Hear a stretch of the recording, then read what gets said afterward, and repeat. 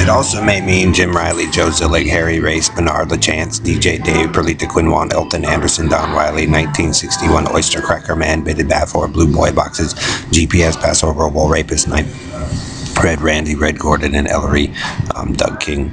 That if any of us worked at we can't worked at the surveying firms at Kirkham Michael or Harris Coker and Smith, so Harris and 7, and then there's Will Harris, and then me, Thomas L. Faustin, Brian Miller, or Mark Wilson. Some of us started realizing deja vu in Colorado, which means that there might be a group of you who always basically hacks and starts a broadcast when they know they're caught, Joe, Harry Bernard, leading people to believe that there was a rape and murder of a child out here or in Colorado, so you could have your power, Joe.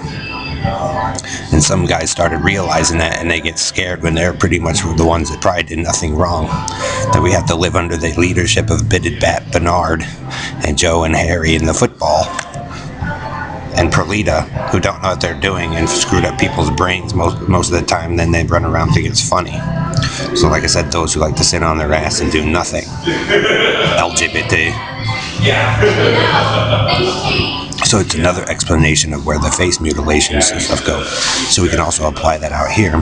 Then maybe the All-American and Country and Western Karen and them get jealous and start screwing people up based upon what they see or what they spy on with Ellery and the Negroes.